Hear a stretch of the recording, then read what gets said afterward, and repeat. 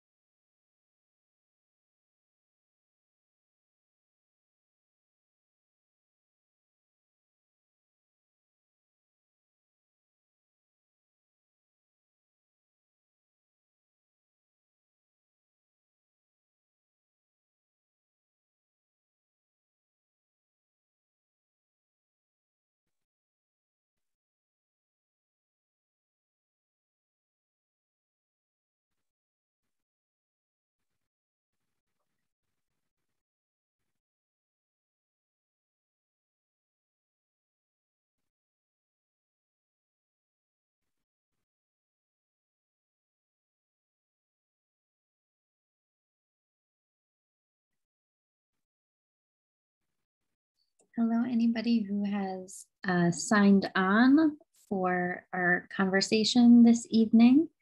You are in the right place. We're going to kick off in about 15 minutes, right at 7 o'clock. So thank you so much. You can hang out. We're just streaming out today, so you won't be able to chat to us directly via Zoom. But if you're in Vimeo or on Facebook, you should be able to chat or comment either below or to the side of this lovely slide.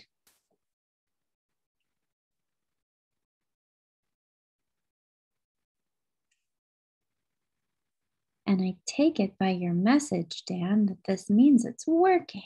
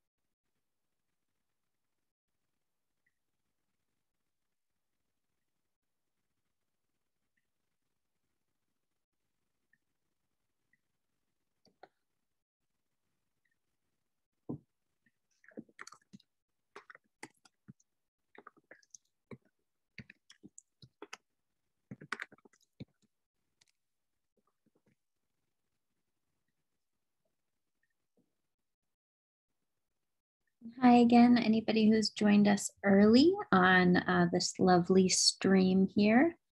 You're in the right place for our conversation this evening. New Frameworks for Performance. We'll be starting in about 10 minutes at 7 o'clock. And if you need anything or you're interested in saying hello, there's a lovely chat either to the side or below the Vimeo video, which you can access from the Playwright Center page or the HowlRound page. You can also email us at questions@pwcenter.org if you have questions or just want to say hello.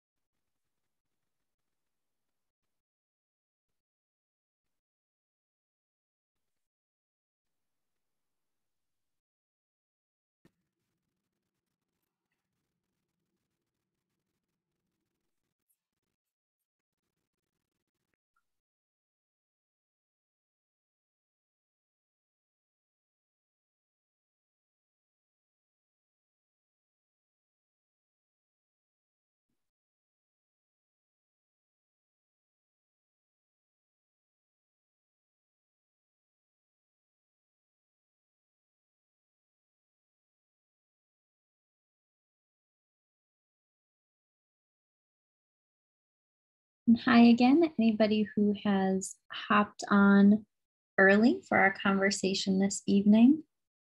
We are very excited to have you here. We'll be starting in about 8 minutes, right at 7. If you have any questions or need anything, we're not all on Zoom together this time. We're streaming out via Vimeo, but you can find a comment section either to the side or right below your Vimeo video.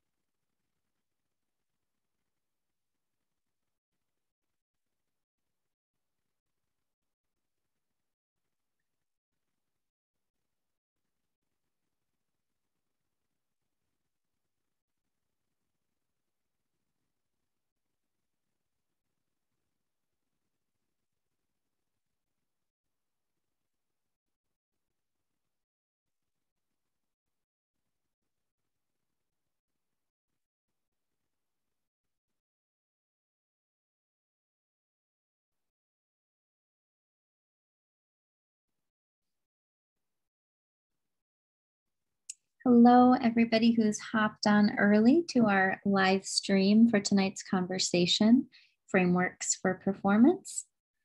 We're so glad to have you here. We'll be starting in about 4 minutes, right at 7 o'clock.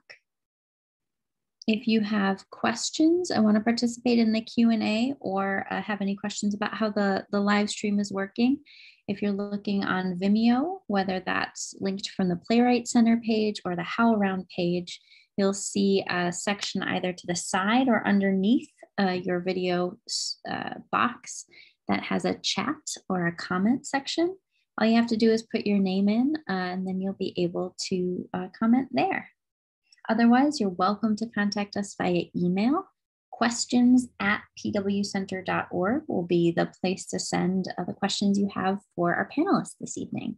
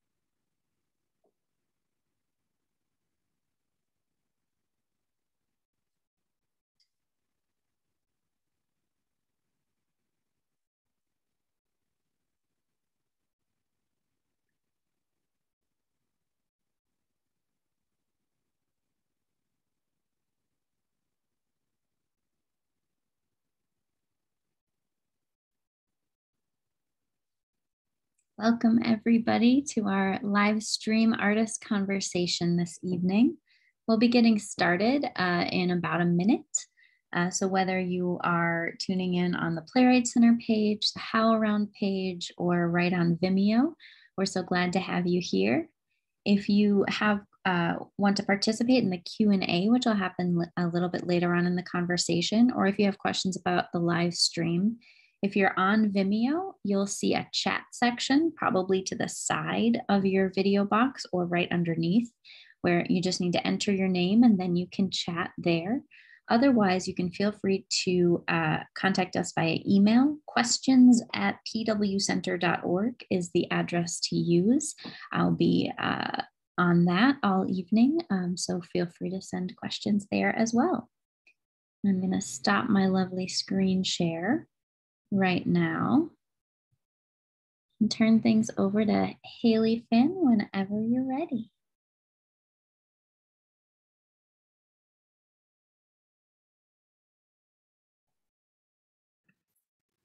Hey, Haley. Hello. Hi, Julia. How's it going? Good. How are you doing? Good. Good evening, everyone. I'm Haley Finn. I use she, her pronouns, and I'm the Associate Artistic Director at Playwrights Center.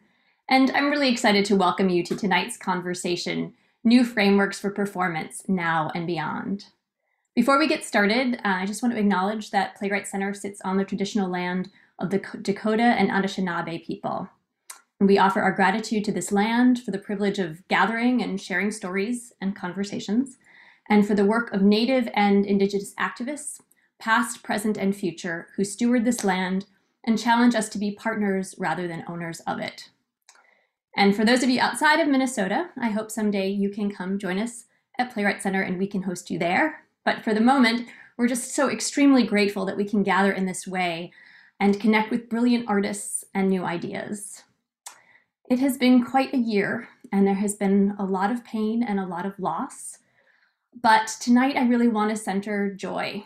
And for me personally, what's given me a lot of joy this year is having inspiring conversations with artists, particularly artists who are expanding their artistic practice and thinking about form in new ways, challenging their very own notions of what theater can be. And certainly we're all familiar with Zoom performances at this point. And though I'm very grateful for those, that's not what we're going to be talking about tonight. What we will be talking about are projects that are not conceived with the limitations of the pandemic in mind, but rather work that is thinking expansively about audience inclusion, new modes of collaboration, and visceral immersive experiences.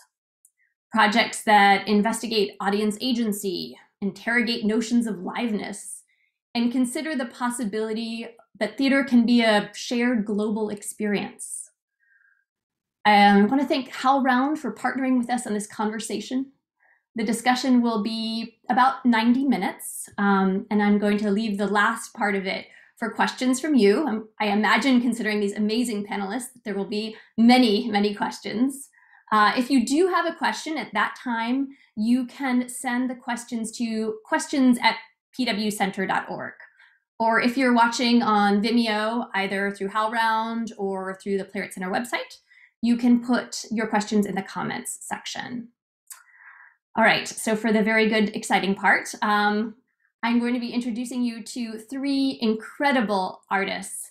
And what I find so inspiring about these particular artists is that they're challenging how they're thinking about performance on a daily basis. I want to welcome to the screen Candrice Jones, Heather Raffo, and Tamilla Woodard.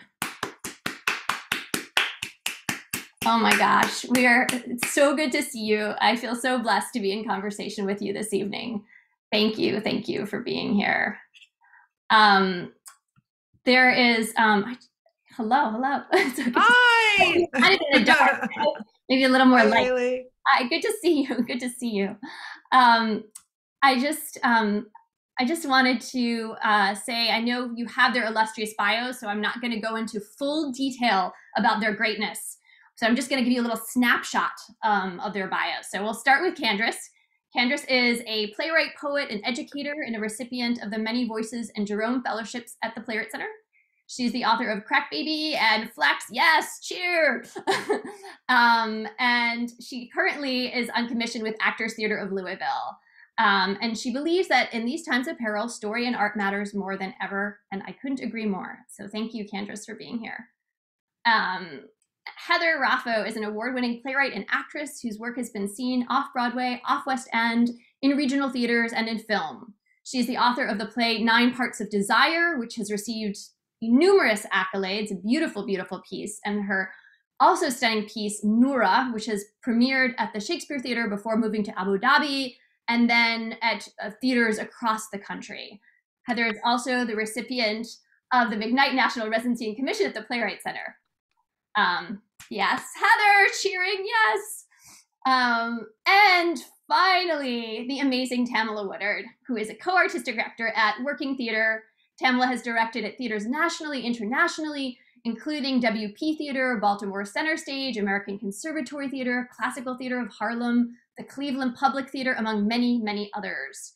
Her work has also been recognized with an Off-Broadway Alliance Award, a Lucille Lortel nomination, and Tamilla was also just appointed the chair of the Yale School of Drama Acting Department. Congratulations, Tamilla. Oh, thank you. So I really just wanted to start by centering the work because I found their work to be so inspiring. And I'm wondering if each of you could just talk a little bit about the projects that you've been working on this year and what you've been thinking about. And what's really interesting is all these projects are in various stages of development. Some of them are actually been premiered, some of them that are going to premiere very soon, and some of them that are like in earlier stages. And I would love to start with Tamilla, if you'd be willing to talk about your projects. You've been very busy this year. uh, American Dreams and Weightless, which I do want to say is little plug for, is streaming right now on wptheater.org. So please check that out. Please do. It's been an amazing, it's been a year of like absolute tugging and pulling apart. And I think it takes this necessary, I'll use the word violence, the violence of change. It takes that necessary violence of change for us to actually think about our ability to transform and actually feel the necessity of transformation and metamorphosis and evolution. We've all been feeling it, for a long time. And then this was like just a thing kicked us in the butt and was like, change or die, and that's where we are. So I started the, I got to produce something very early on called American Dreams with the amazing Layla Buck. It was a piece that is envisioned as a immersive and participatory piece in a theater and premiered at Cleveland Public. And it was really an amazing piece where an audience got to choose each night the winner of a game show called American Dreams. There were 3 hopeful immigrants to the United States who were pitching themselves to an American audience and asking them to choose me. And in pitching themselves to an American audience, they were reflecting back the values and the ideals that we hold dear and do not practice as Americans. And it was a slow, I like to say the play happens inside of the audience. That's actually where the play happens. And so part of thinking about how it could exist here was thinking that this is a place where the audience is inside of their own spaces, their own American comforts, their couches, their living rooms, their, my refrigerator's right there full of whatever light beer, they're inside of the things that they hold dear, mainly their possessions and their status, and that they're looking at a person who is in another country. In our world, they were in another country, who's asking to be able to be welcomed into the ability to gain those possessions and those status, and to take part in this ideological experiment called the American Dream.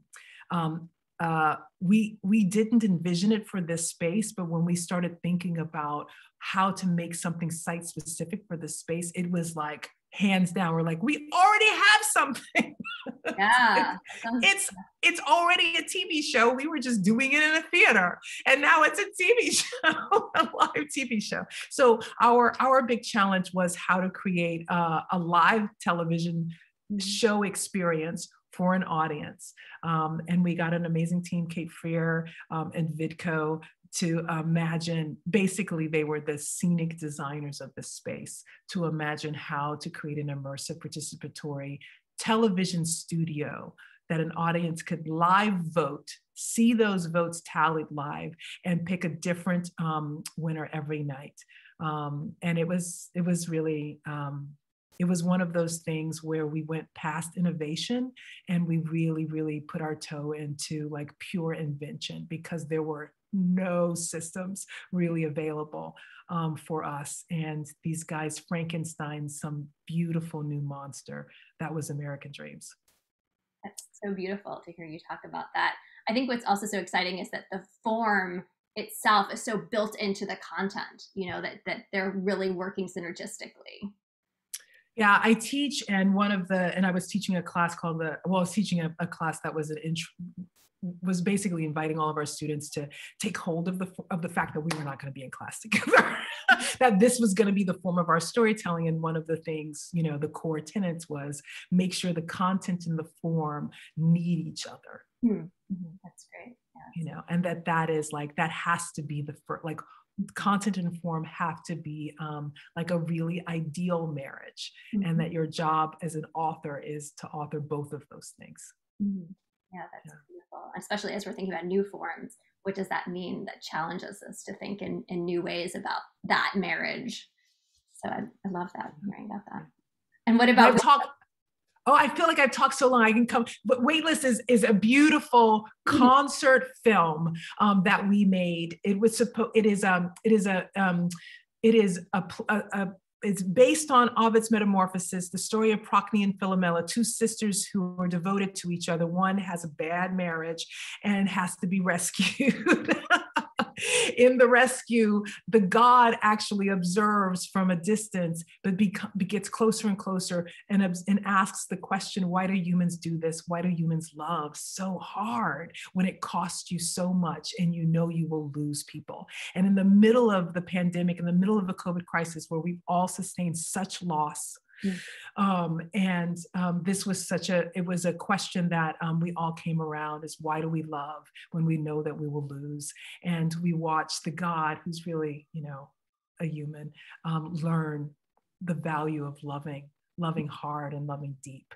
And it's all told through music. And we created a concert film of it that my guiding principle was point of attention. And as a new filmmaker, I needed somebody to help me understand why this could feel like live theater. And I had great advice from my cinematographer, Peggy, who's like, it only matters what you want us to see and how you want us to see it. Right. So that's what the camera should do. And I was like, oh, I can do that. Right, taking that knowledge and figuring out how that theatrical experience can exist. Yeah.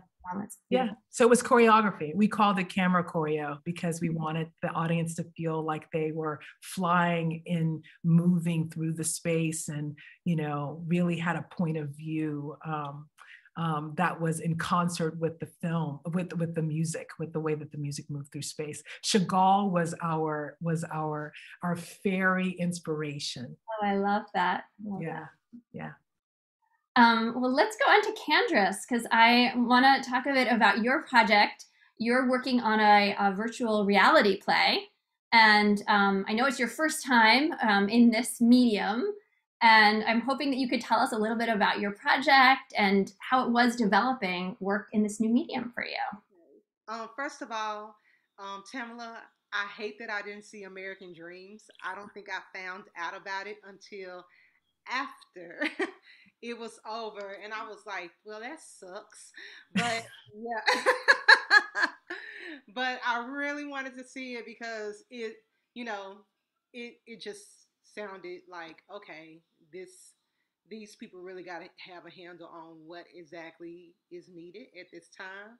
And I just hate that I missed it, but I'm so glad that you guys did it.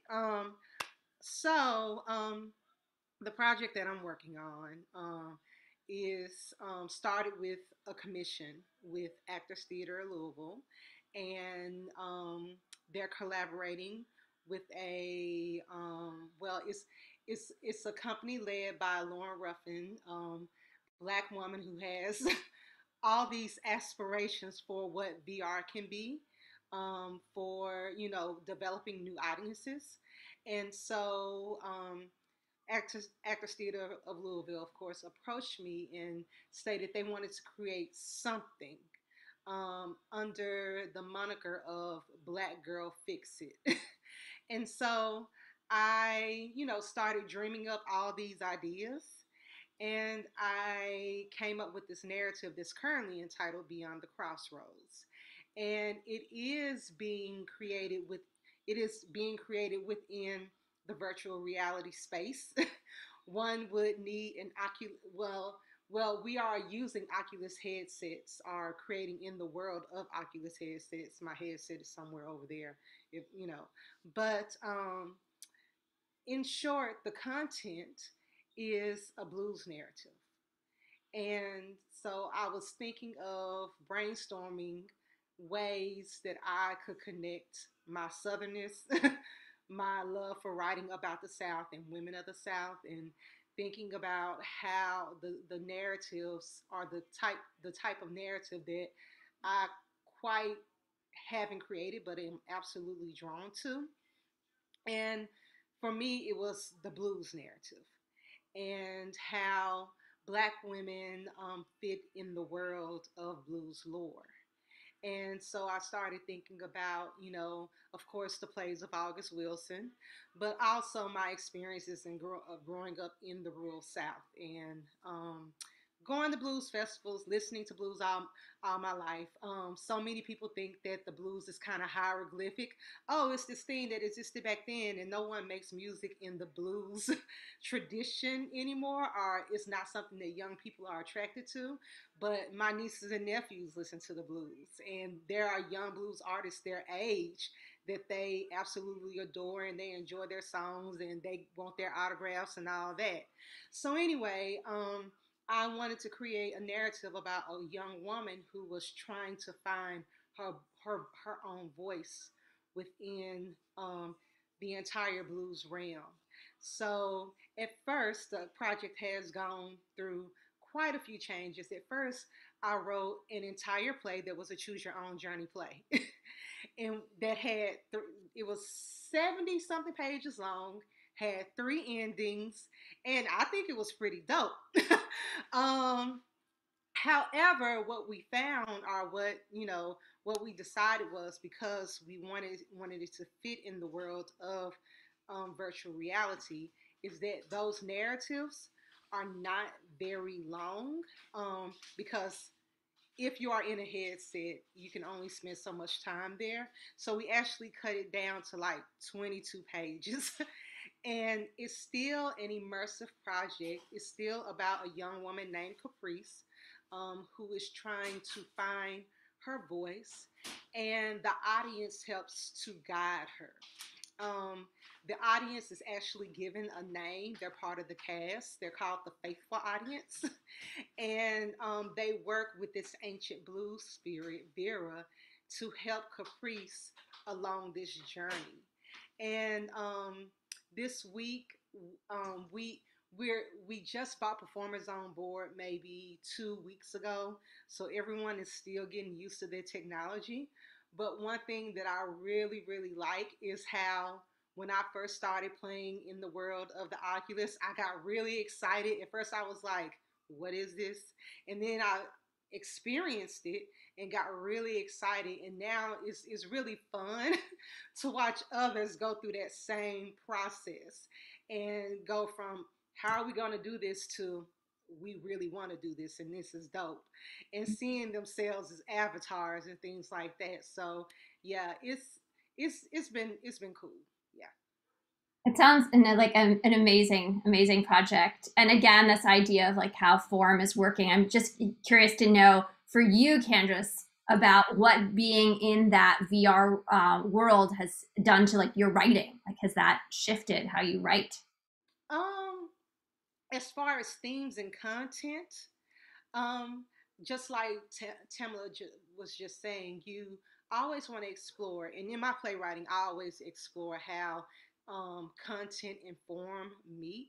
Like my play Flex is shaped like a four-quarter basketball game. A play that I just wrote, Medusa Thread, which is also inspired by Ovid's Metamorphosis. Um, it follows the trajectory of getting a hairstyle. So like consultation, shampoo, deep condition, in style, and the reveal or whatever. So I've always really thought about how form meets content. One thing about working in this particular realm, or this particular medium, is that the world is so expansive. So I get a chance to explore depth, and how visually, how deep a world can be, and I get to play with that. I get to play with not only depth visually, but with sound. Of course, being a blues play, we're using music, so and we're working with composers, and I'm getting to communicate with them, regarding, okay, what sounds do we want close, what sounds do we want distance, how does a transition sound in this world, and the idea of all the sounds surrounding the individuals who are in this world. So one, and how that does affect the overall content, and how that content you know, gives the audience a feel of being, you know, immersed within the world. So yeah, it's really interesting. Thank you, Candrice. Heather, I'm going to turn things over to you. And your piece tomorrow will be Sunday, which you're developing and have been working on at the Playwrights Center. I'm wondering if you could talk a bit about your project. Yeah, it's I mean, in its nutshell, it's about migration in the global economy. But it's so broad that for the longest time, it felt like it was hard to even talk about or hard to even find a narrative to say, oh, it's about this. But essentially, I'll say, like, how it came to be was that I had a lot of family in Iraq at the start of the first Iraq War, and now they're kind of scattered all over the world. So the refugee crisis, as we like to call it, was super personal, but when I follow their trajectories, it is about their personal stakes and their thresholds for leaving. But everything, when I would kind of boil down what's underneath this, it became an economic factor. And I kept looking at the way, let's say, we in America talked about migration and refugee issues, and it was always like victim or enemy. And I kept trying to like uncover, and I kept coming down to economic factors. And the more I looked at that, the more I was involved in my personal life, as we all are, right? And I was like, I think I'm starting to see the world in every way through the lens of values. And what is value? And who do we value? And why do we value them this way? And how do those values translate to economic factors? But what are those currencies, and what are they really about? And what if I follow these tributaries and currents and currencies and rivers? Where will I get in the end? So I just started writing scenes that took place all over the map. And I tried to really allow myself to have process instead of product. I tried to be super vulnerable and brave and go, I don't know. I'm just going to write some things that are like in front of my face. And until I write them, I won't know what they even are. And what I've come to, which is actually where I started in the project, which was me saying, I want a new platform for my way of making theater. I also want a new platform for the theater. And those two things I couldn't name, and I didn't even know how to get at, other than to say, oh, I want a new platform, right? I had no idea what I meant by that. I just knew that I was in pursuit of it. So I figured process would eventually show me. So by new platform, what I meant was doing a play on stage could be beautiful, could be amazing, but had so much about it that was deeply unsatisfying. The route to getting it onto that stage could be full of gatekeepers and could be totally unsatisfying for that reason. But I'm talking even once, right? Even once one cracks through and goes, oh, it's on the stage. I'm like, how is it that this thing that I built to be in conversation with all these communities I built it in is now not in conversation with any of those communities? And then my head would explode and I go, well, how did this happen? Right? Or how did I propose, hey, I built this in community over here and have people go, not of value, don't want that, scary. And I go, how could you know what? That's the goal. That's the most exciting thing. And so I kept trying to put those things together. Also, I did have the good fortune of traveling a lot, but then I'd be like, I was just in a university classroom in rural Pennsylvania. And 2 days later, I'm in a classroom in Iraq, and both sets of students are kind of asking me the same thing about each other. How are they not shared audience? They're shared audience for me. They're both asking me the questions. They're both talking about my play or process or theater, but why are they not in the same space? So this platform that I was thinking about that I couldn't name was like, I'm Middle Eastern and I'm Midwestern. I'm New Yorkian and I'm Midwestern. I do rural, I do main stage. I've worked in the military and I've worked with Arabs. Why is it everything about my life feels incommensurable? I don't belong anywhere. The theater is supposed to be my home. Not sure I belong here. Like, how do I create a platform to do this thing, right? But then I realized the platform might be in the making of it itself. And then, of course, in the midst of my chaos and overwhelm of all of that, COVID happened. And then we were forced onto new platforms. And then I went, oh, well, maybe, maybe this is the answer, or maybe this is on its way to being the answer. And no, the answer isn't a Zoom play, but the answer at this moment is how to work globally, how to write something about the way we in every part of us, everywhere, are affecting migration globally, and how to show that butterfly process in these economic transactions that increasingly get more human. So there is no protagonist, let's say, there is this multiplicity of narrative. But now that I'm like digging into this platform, I'm also really wondering, quite excitingly, about the multiplicity of design, the multiplicity of who makes it, right? So that it's not like I and one other person in some place in America say, let's make this global play, right? And then ask people to do something. Like, maybe this is this deconstructed process where it really is just thrown out and made in different parts of the world, but made within community somehow that is, maybe it's got multiple directors, maybe it's got multiple, I don't know what I'm asking for. I don't have the language for it. I'm just saying, I think there's a way to actually make it that heightens what I'm trying to say as I'm trying to find this thing through the writing. But at the moment, it's following currencies. So you can start with, let's say, currency of labors, currency of borders, currency of education, currency of oil. But I mean, where we're going, where I've always gone in my work, is what's the currency of loss, right? How do we get to a point of loss and then realize, oh, we're really all together in this?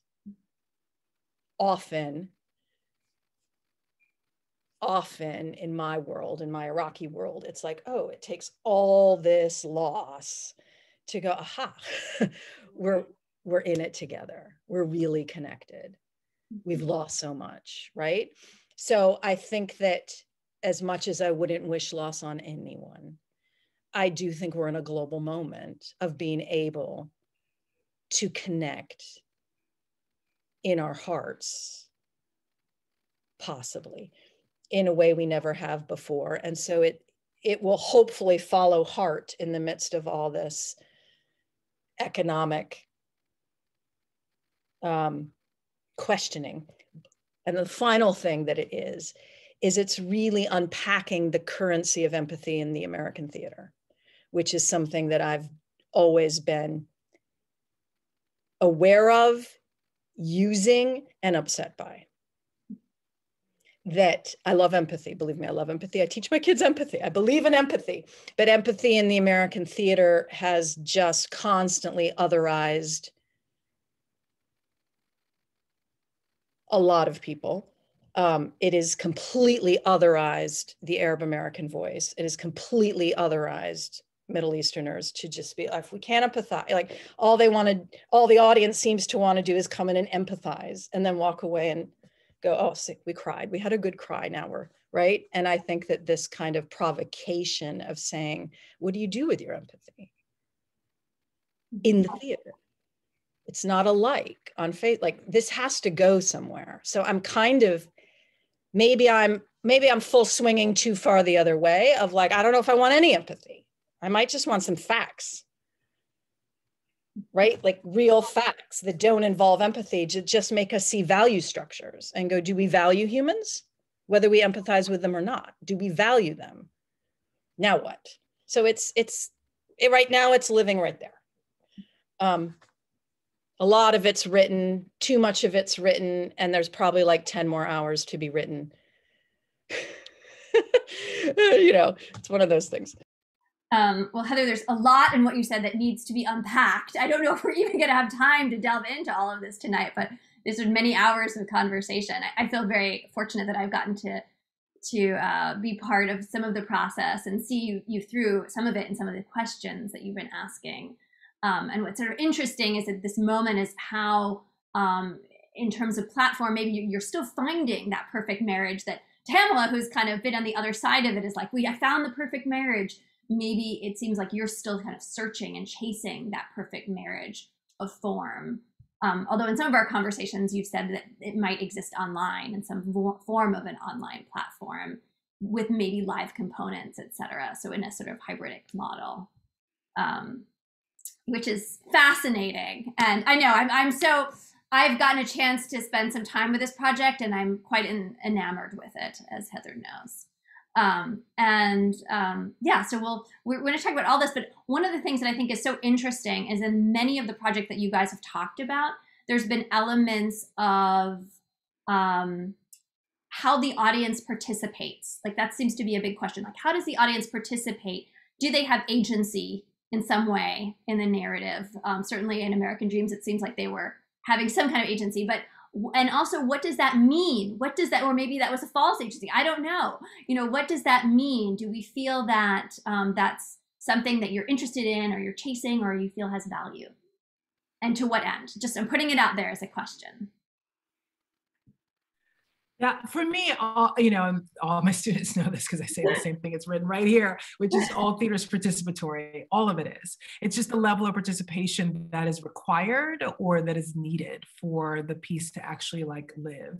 And in this particular, in American Dreams, the level of participation that was needed for the thing itself to lodge itself in you was for an audience to choose and choose and choose and choose and choose. And then at some point go like, oh shit, why am I choosing? What is it about this human that I find is more valuable, even though I empathize with the other person?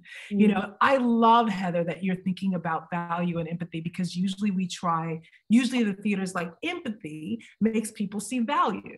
And you're going like, well, let's look at value first. And I'm just like that, you know, you're thinking about systems where someone has to, you know, put forward something. I think of the arcade and I think of peep shows where you have to put money in to see the next thing or to move yourself forward. Like you have to invest in the experience moment by moment by moment. And I'm thinking like, I love this idea that we're asking an audience because it's what we need to do. We can't all feel each other because some of us just can't. Mm-hmm. But most people practice minute by minute assigning value to something. Mm. Am I going to say hello to that person on the street? Am I going to walk by? Yeah. I can't hear Heather. She's talking. I know, Heather, it seems like also, you guys feel free to unmute yourselves. We don't have to, you know. I'm just like talking at you, Tamilla. You're brilliant. You're always brilliant. I'll say, yeah, agency that I'm considering in my piece is twofold. A, the hypothesis that we've all been on the move since the beginning of time, like migration is normal, right? And that we're all gonna be on the move because of climate change. Like we're all gonna be on the move because of climate change. So those hypotheses of who thinks they're not moving yet? Who thinks they're safe, right? Where are they centered and where do I like push and say, look, we're all on the move? And then back to the agency of how does everything we do really affect the movement of people everywhere, right?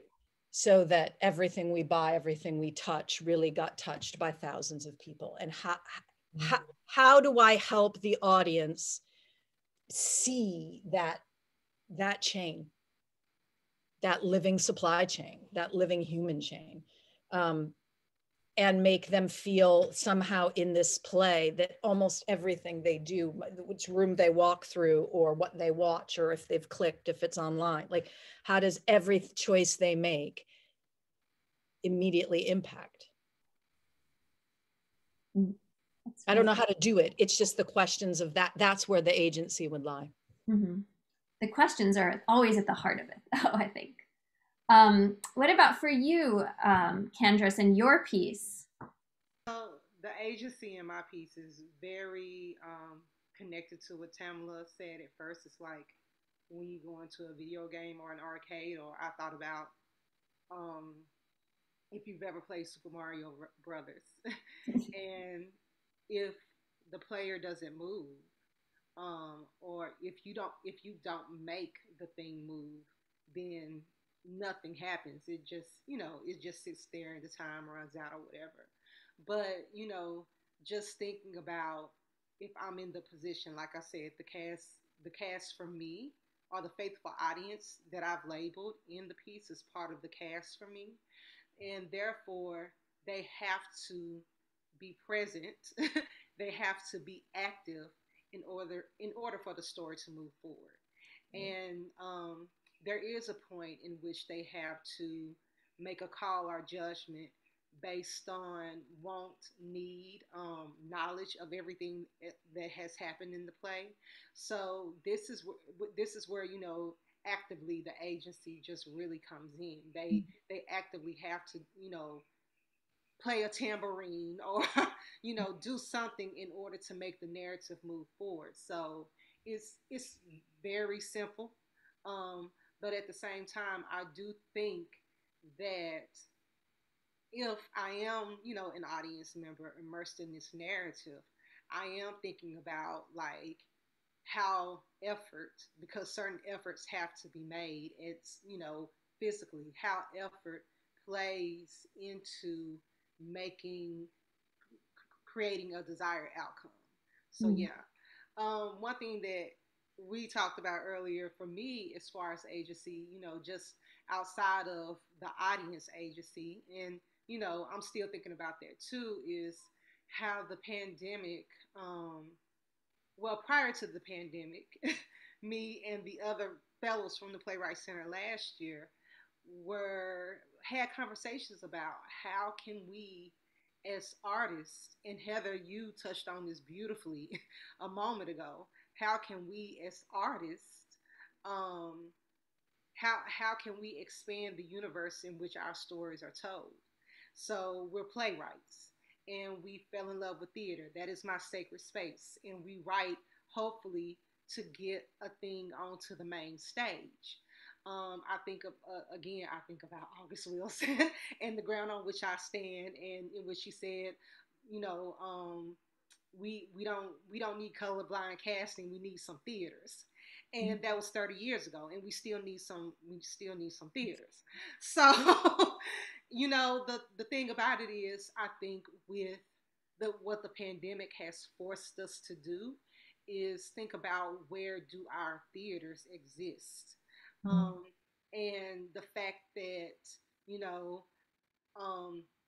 there are a lot of blurs out there who already have VR headsets, who are already in these realms that we're creating, but they don't see themselves.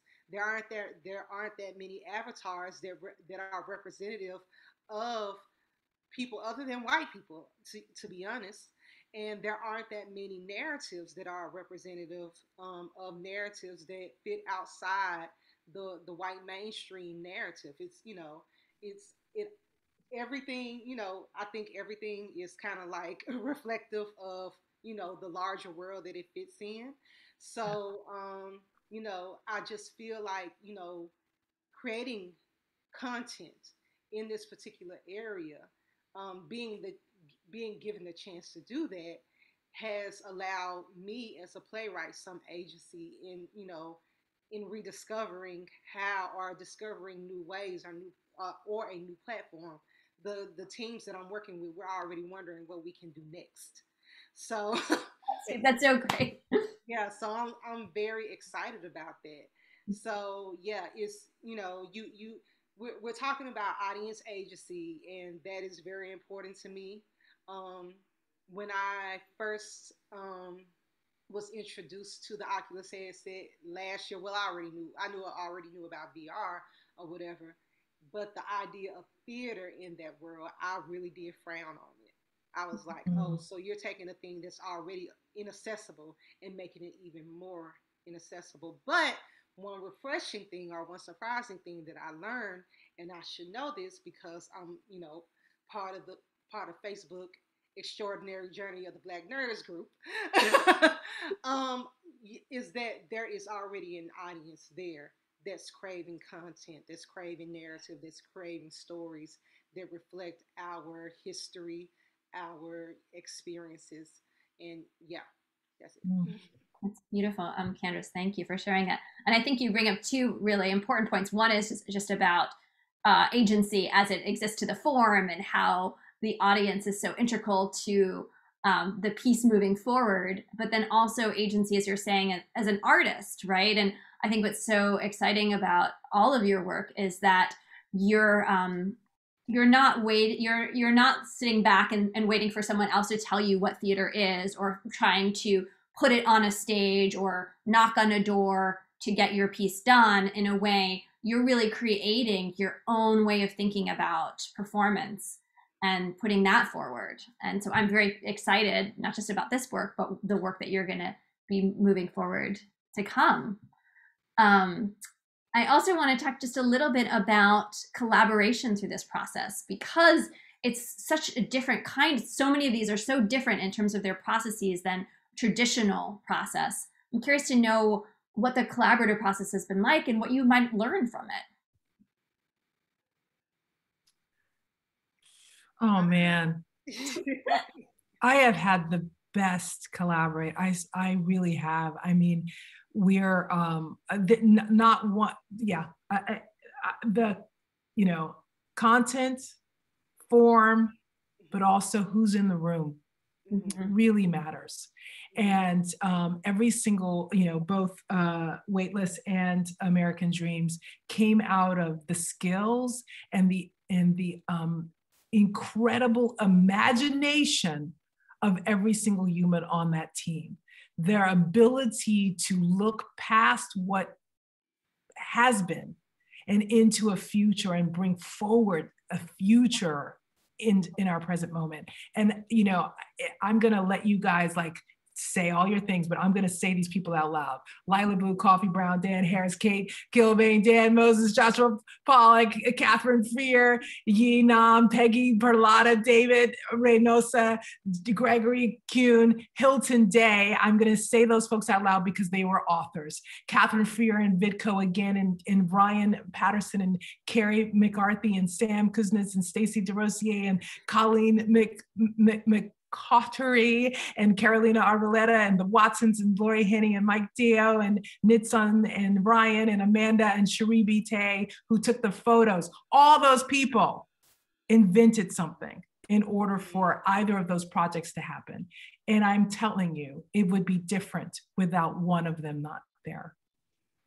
That's great. I always think it's a very spiritual thing to add more artists into the room. So thank you, Tamilla, for offering them. And we should all follow all of their work as well. It kind of goes back to Heather and the tributaries of all the different, and there's that image stuck with me. What about either for you, Candrice, or you, Heather, just what the collaborative process has been like? And Heather, you've talked about kind of envisioning a collaborative process that is potentially quite expansive. I'll just say that the Playwrights Center has just been hugely integral. You've been hugely integral, Haley, in that when I talk about this piece, it's not easy for people to grasp it. I have found that there's even in 2020, even in 2021, when things are changing so much, there's this show me the product. We'll innovate in how we produce it, but show me the product. And I'm trying to show process. It's not that I don't have I have bones of product. I have some product, but every T isn't crossed yet on my product, right? And I will say that there wasn't another home for me, and you made home for me. You also picked me up when I was flat.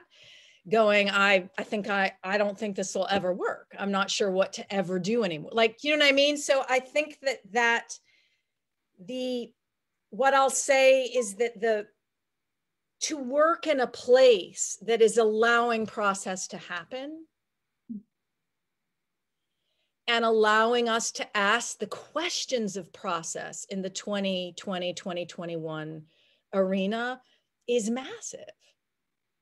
Because you would think, I mean, I would think that every theater was on pause, so everybody'd be asking the question, right? But it's not that. The Playwrights Center was the place I could ask that and keep picking up the pieces and having you help me relook at this. So I would say that yes, our collaborators are integral to every phase, but our homes, having a home changes everything. I mean, I guess I speak, I'm constantly, that's the nature of my life as a halvesy person anyway. I'm always like, I don't belong anywhere, but like to have the Playwrights Center be that grounding base and have me say, I think I'm exploring this week. And probably like you're pulling your hair out, Haley, because I'm like, I'm exploring this week. Next week I'm well, I think I'm exploring this. And you're like, but last week you said, and we were gonna like, and I know how frustrating that is, but you just kept grounding the conversation and helping me go, oh, because I want to explore both at the same time. And I didn't know how to name that, right? It's been a joy, I have to say, Heather. It's been an absolute joy, and I love process. Anyone who knows me just knows that I love process and conversation and interrogating ideas, and especially with brilliant thinkers like you. So it's been a real joy. Thank you. Let's move on to Candrice, because I know you've talked a little bit to me about some of your collaborators, and it sounds also just really exciting because there are people working in really different ways than maybe some people in the theater. Yeah, the collaborators in this process. I wish I had done a list like Tamilla. I mean, because there's so much authorship in this process. From Actors Theater Louisville to National Black Theater gave me time and space to work on this project. Of course, Crux Creative, as well as we have the music composers Rhythm Science Sound, who are based in Louisville. We have just an expansive amount of personalities and people working on this project, who of course the animators who are who are creating the worlds and the avatars, but seeing how this one idea, has sparked, creativity in so many people, from, from the authors to the administrators who are part of everything. And it's just been like a really amazing process. And, as Heather was saying, as playwrights, we're used to collaboration. We know we hope that when we start a play, eventually we're going to have a strong group of collaborators. And when those collaborators come in, it's always just I'm just always so thankful for every collaborator who steps in. And when you see ideas just springing out of everyone's head, and them forming new content on top of the content, and you're like, oh, I imagined this world, but shit, like it is coming to life. And just, yeah, it's just an amazing process that could not be done without people putting their hearts and minds and creative energy into the entire process.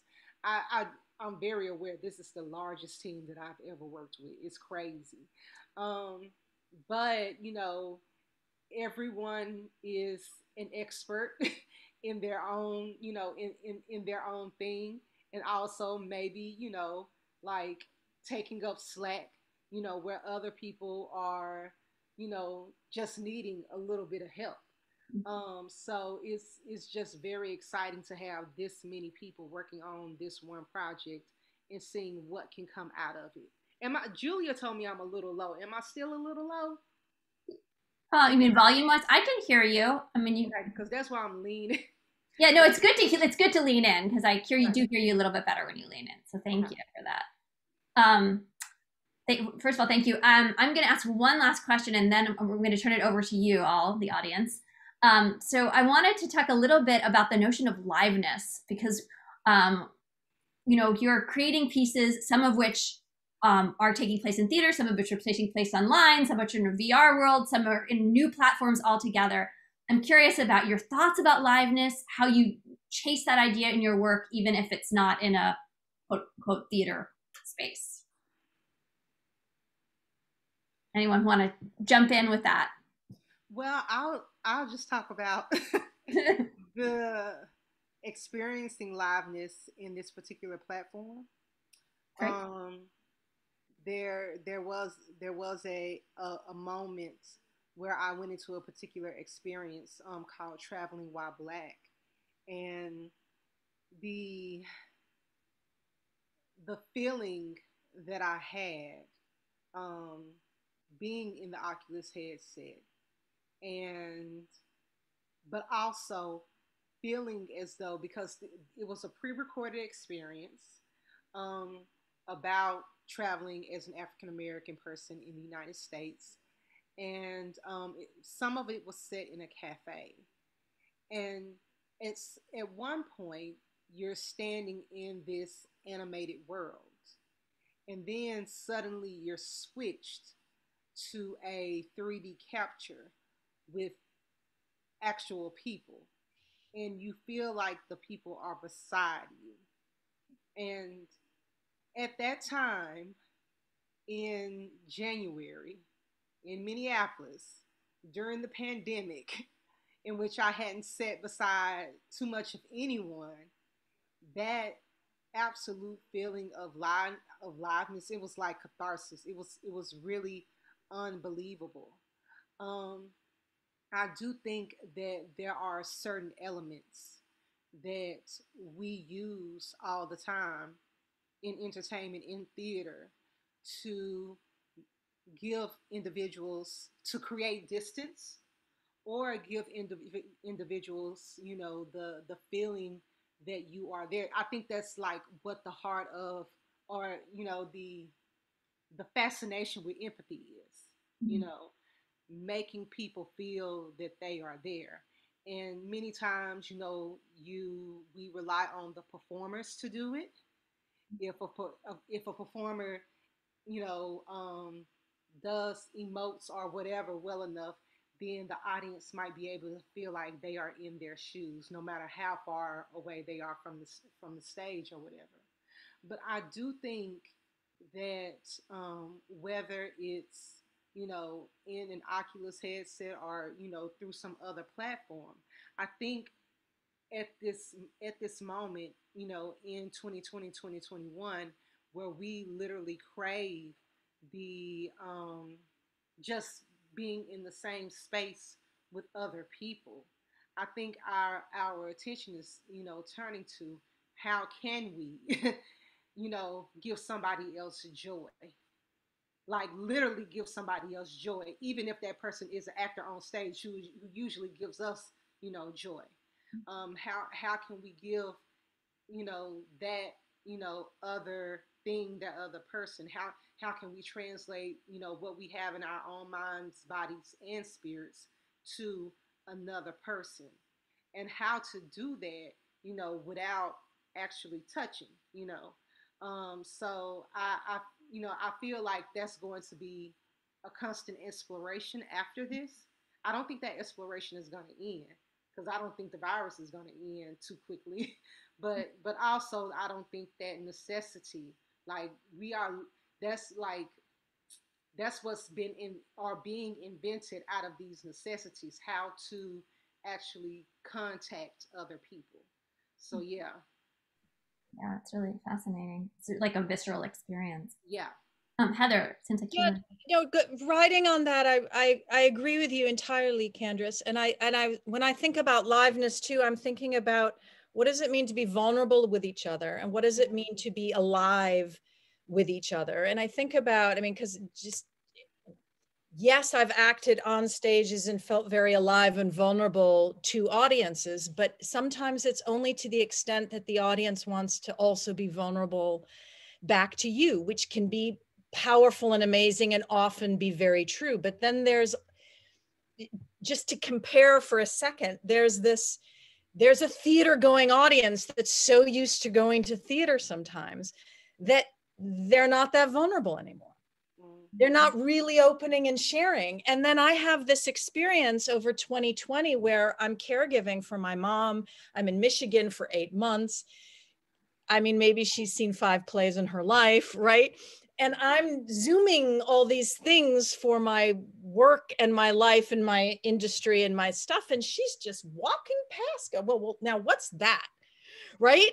And it's like, well, she's just getting herself, she doesn't even know she's on screen. You know, I'm making fun, but the point is, oftentimes she just finds herself sitting, being completely vulnerable to this situation. And given how many Middle Eastern women I've worked with across the world that are like, we're reading your plays behind closed doors in secrets with our mothers because it's too, right? We can't do this in public. Mm-hmm. How many people are being genuinely vulnerable to what they're seeing on screen with grandmas and family members who wouldn't be going to the theater watching too? And to me, there's something so alive about that. Yeah, I mean, it goes beyond this notion of what we're talking about increased audience, right? Mm-hmm. Communities across the globe.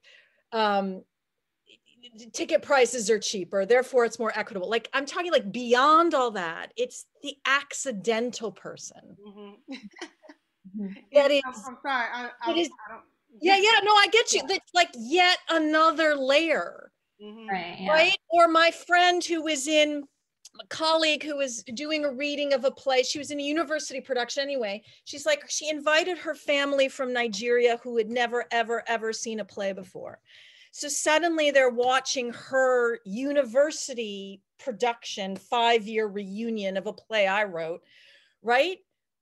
During 2020, like the vulnerability and aliveness of that is just kind of why I'm alive. Like that's why theater, that's like, no, it's not and I know we got on this conversation earlier, sorry, I'll circle around to waitlist, because I had the experience, Tamilla, of like, this is live. I know it's filmed. Of course it's filmed, but it's live. Why is this a live theater event for me more than it's a film for me? And I don't know how to name it. I have no vocabulary for that, except that they felt vulnerable to me and I vulnerable to them in a way that it was like, oh, we're meeting and you're showing me this story, but I'm not. Maybe I feel more manipulated in film, like you're being, I don't know. It was so, you put me with them and there I was watching live theater. I think that's a great transition. I'm curious to know, Tamilla, for you, as you were creating that piece, you know, were you chasing the idea of liveness, and like, what did that mean for you? And how are you thinking about making it not a film, but more theatrical? I was not chasing the idea of liveness, but what Heather said earlier, aliveness. And aliveness, which was about, and so we decided to do something that was super, super hard, which was one take. And so we did 4 days of single takes. And it was, you know, and so our cameras were moving. It's me on the headset, and I'm like, you know, camera 1, move, you know, go closer, you know, close up here, and camera 2, get ready for this shot. And, you know, so we were doing it live. So it was live caught for us. We were moving in concert with those storytellers on that stage and trying to feel them and feel the music and feel the day and feel where the wind was that was blowing the ribbon, you know, wherever. that ribbon was. Like and, you know, yeah. choreographing, you talked about the choreography of things. It sounds like you were choreographing the filmmakers, you know, the cinematographers even in their own movement. Yeah, it was like dance improv. It's like we knew what the concept was. And we sort of knew the chapters of it, but it would change as we went along. And so I think, Heather, thank you so much. But I think it's like, it was because all of us were like, we knew we couldn't stop. There was no, let's do another take. It was like, the sun's going down. It's like, go, you know, hopefully coffee, like, you know, oh, there she goes. She's walking towards the camera. Awesome. And so there was a real sense of, you know, good panic, you know, good to borrow from a source I shouldn't borrow from in this way, but good trouble. We were putting ourselves in harm's way for a good we were in a place where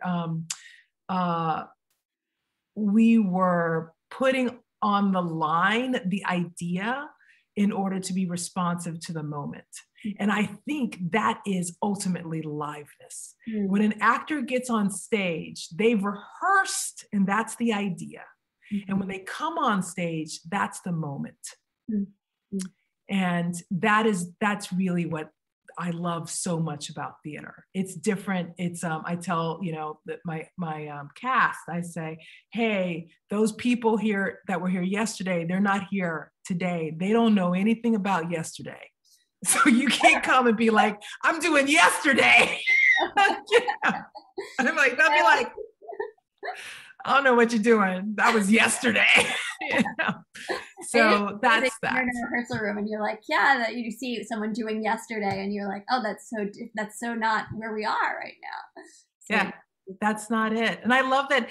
I love, Candrice, that I get to, you know, I'm the only like when I put on you know, and I have had a small VR experience. And just been like thrilled that there is a universe made for me, which is essentially what the theater is. Like, we are constantly trying to tell the audience, we made it for you. It's for you tonight. And that is the ultimate version of that thing. It's for me right now. Yeah, that's beautiful. Well, now we're going to move on to questions. So it's for you all out there tonight to hear from you. And I have a couple of questions that are coming in. So I'm going to send them to the group. I'm going to start with Danny has a question.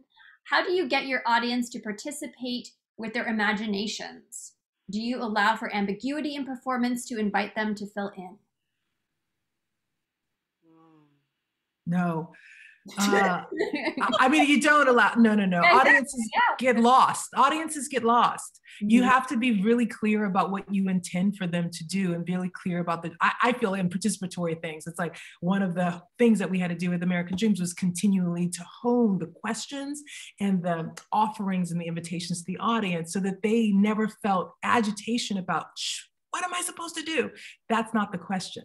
What am I supposed to do is not the question. It is, shall I do this or this or this or this or this? That's the question. And then they feel like they own the space, that they have a sense of ownership. And then ownership is authorship, that they are responsible for the outcome, and the outcome is not a sort of accident because they didn't know what they were freaking doing. So I always say, like, the breadcrumbs have to be super clear. Now, you know, they just need to, but they're breadcrumbs. They're like, oh, I want to eat that breadcrumb. I don't know why. You know, and it's like, oh, there's another breadcrumb. I want to eat that. You know, you make it irresistible for people to move down some paths. Great. Candrice. That's the hardest thing one of the hardest things for me as a playwright when I'm first writing a play is avoiding the ambiguity. Because I want the audience, you know, to feel as though or to, you know, have space to think about, you know, why is this choice being made, or why are we going in this direction? But I'm loving everything that Tamilla just said, especially in the form that I'm creating in. You know, how there's this phase of going into a virtual experience, a phase called onboarding, in which you prepare the audience for what is about to come, and you tell them the goal and the expectations in some way or another.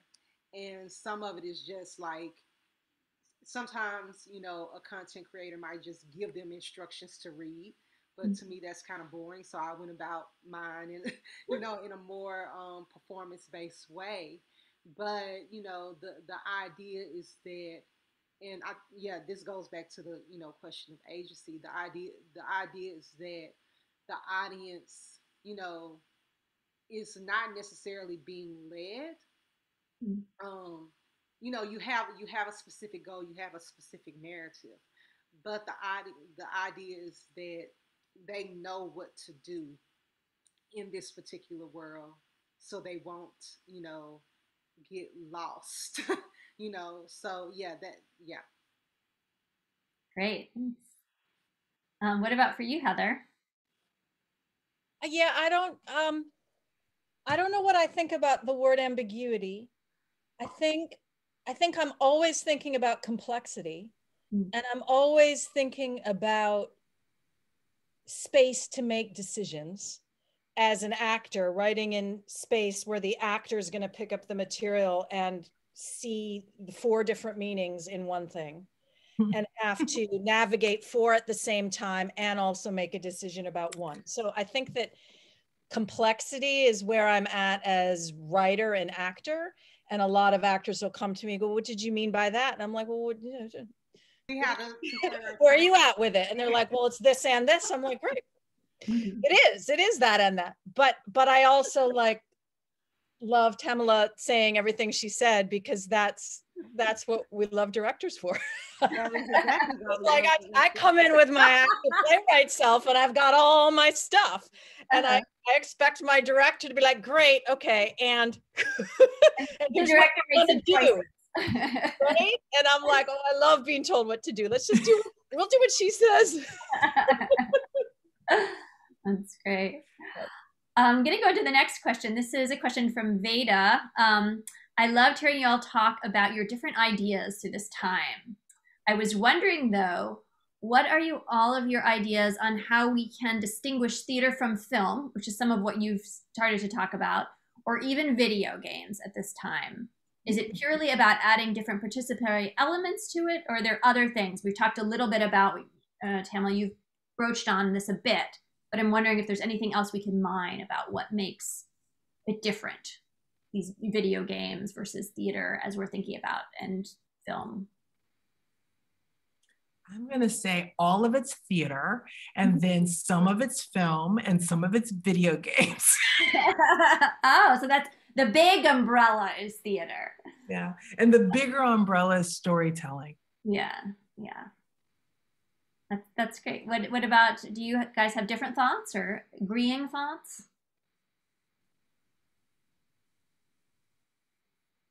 Yeah, I just think the form of theater, theater's been needing to adapt and grow and change. So it's like, thank God we're in this moment where we can, right? So I don't even know what it is. Like, we know what it is to sit in a theater, and now we're experimenting with hybrid forms. But I'm like, where this could go is profound and endless. And I think, like, even deciding it has a track, like, well, that's a film or that's a video game track, just feels so narrowing to me. I'm like, what is the possibility of what I can dream and do? Who can help me make that happen? And how do I do everything I want at the same time? As in, how could it have a live element, like an on-stage element, and then you can go into an immersive web thing, and they can speak to each other? What if we did that? What if we were doing these scenes on stage, but those scenes that could only happen across the world? I don't know. Like, I think the whole form, we should be so excited that we're in this moment. Yeah. Where the entire form is up for grabs, and that we don't have to define it, and that we might pull from video games, and we might pull from film. But if we're theater makers, we're making theater. If we call it theater, it is theater. Not for anybody to say it's not theater. I said it's theater. Yeah, that's one of those questions that, has been posed even before this moment.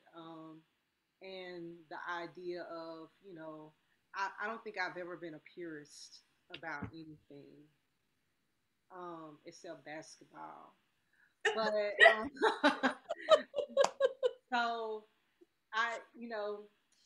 it is a very exciting time. And, I feel like, we are talking about all the things that are being done in the now, and it's so new. And actually, no, it's not. Immerse, the idea of immersive audiences, and having the different ways in which theater exists, before now have been seen as novelty, but somehow are right now possibly turning into necessity.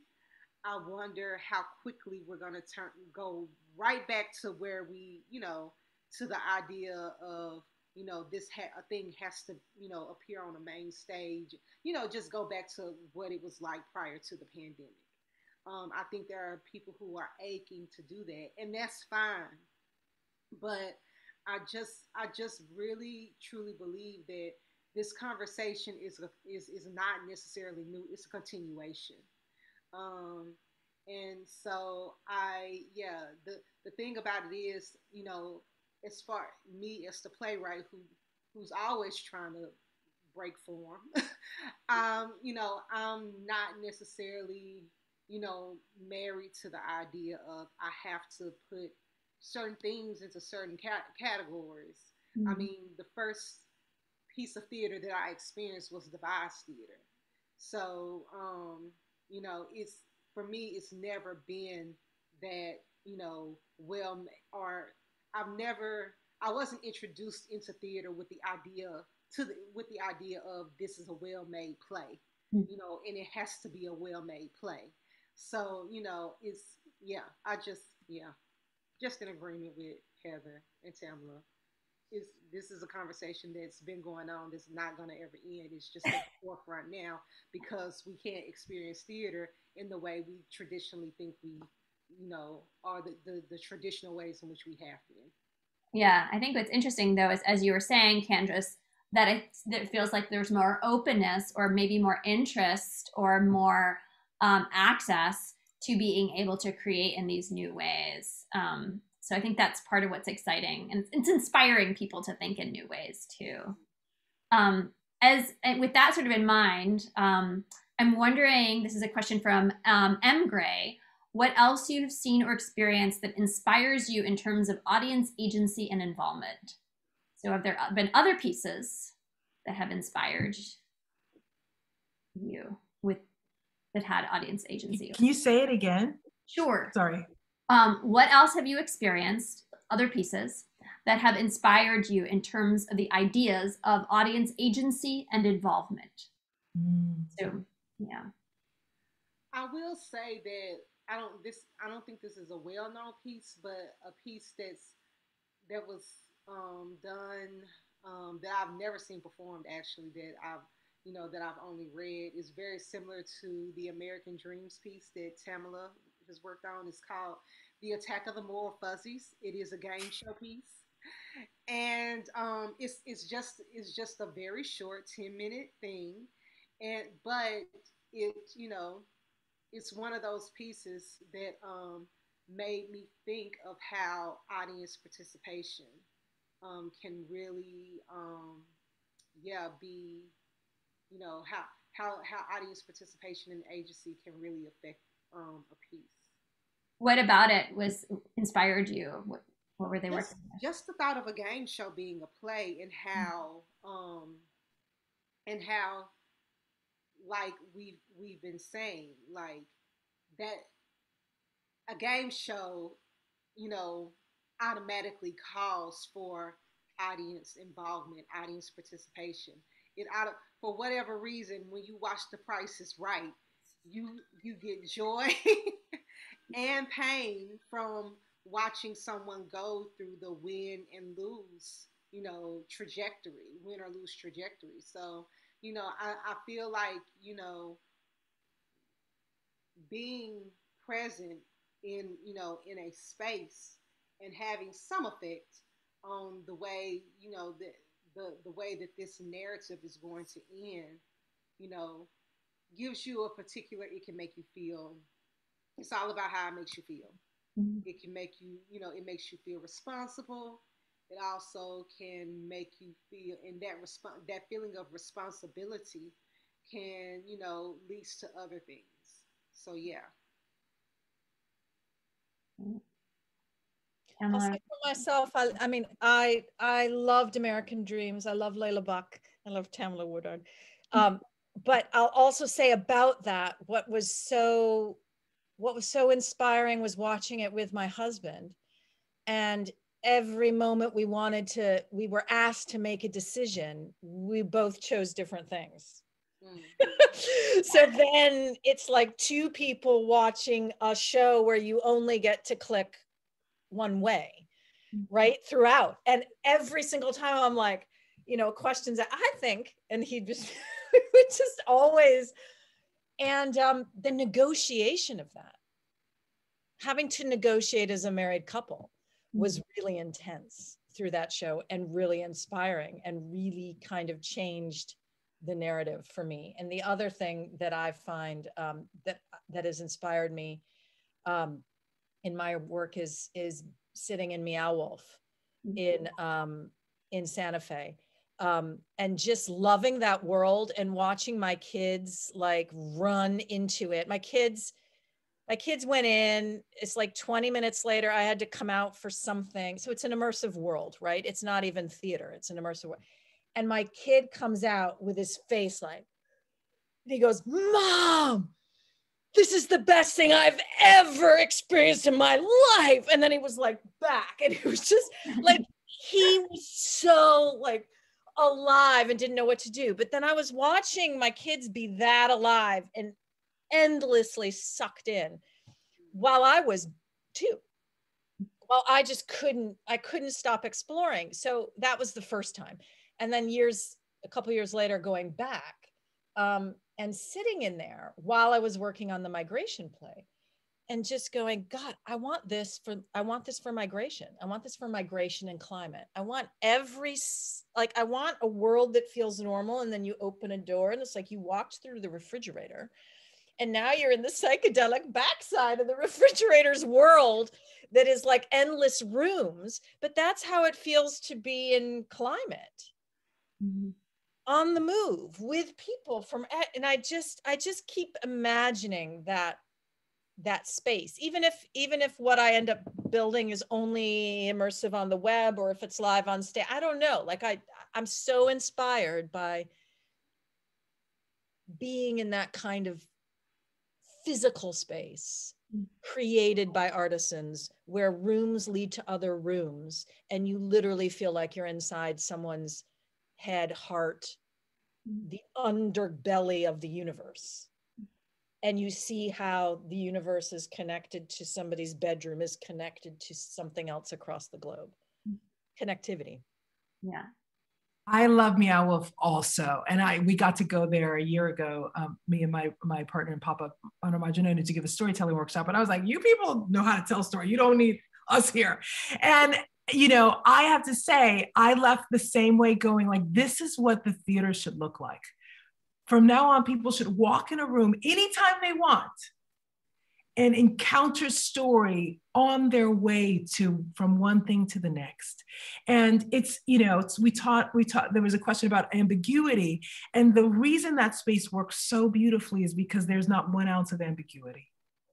That every inch of each of those spaces is curated within an inch of its life in terms of the artist's vision, that they're dreaming wild shit. And I'm in close proximity to it. I touch it. I get to touch it. I sit in the chair that's like leaning like this, or I climb that tree, and I'm adding my own story to it. And it is like a beautiful thing that recognizes that we're all storytellers, that we're all we need is an inciting event. It's really gorgeous. That's so interesting, that distinction that you just made there in terms of not ambiguity in terms of letting the audience in, but it's really additive, is what I'm hearing you saying, that the experience is like, I'm adding myself to this experience rather than I'm filling a hole in some way. Yeah, I'm translating it for my own particularness. Or, you know, that's what we do when we go to a museum, when we sit in front of a painting, right? We go, what does this mean to me?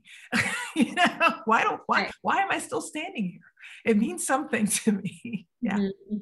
And then ultimately you're creating your own narrative, which is partially your narrative and partially the work that you're responding to in some way. Yeah.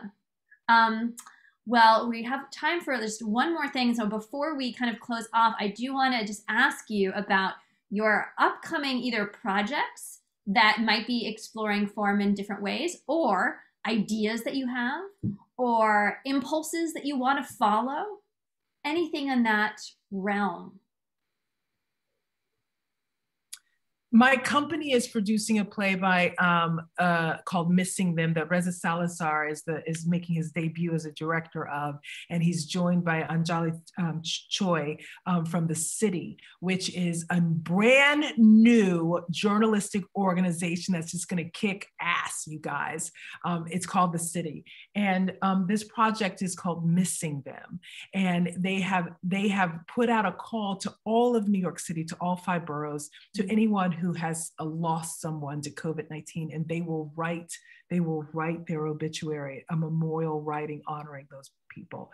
And that's thousands and thousands and thousands, and they've completed several thousand already.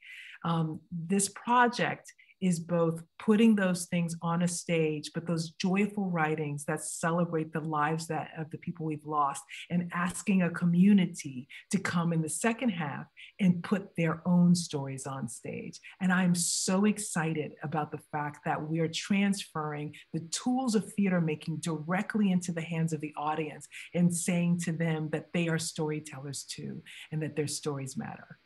So that's May 8th and 9th. Come and see Reza Salazar's debut. More things. More 8th. Okay, 8th and 9th. And how do we access that? How would we get in? Workingtheater.org. Theater okay. ER. Yeah. What about for you, Candrice? Any impulses or thoughts?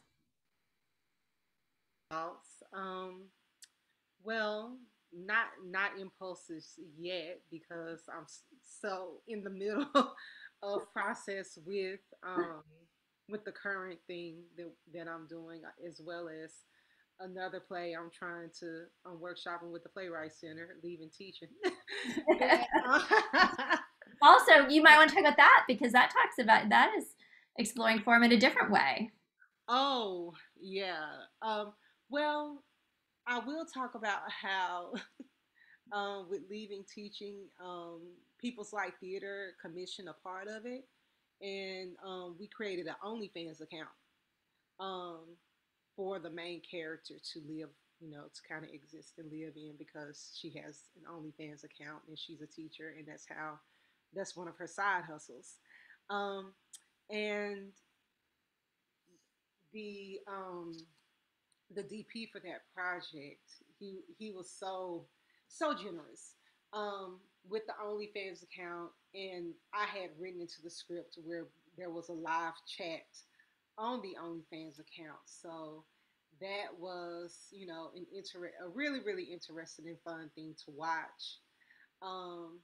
But yeah, I'm just kind of playing with the idea of it's the sister play to the play of Medusa Thread, which both plays are about sexuality. Well, a Medusa Thread is about sexual assault, and this play is about sexual freedom.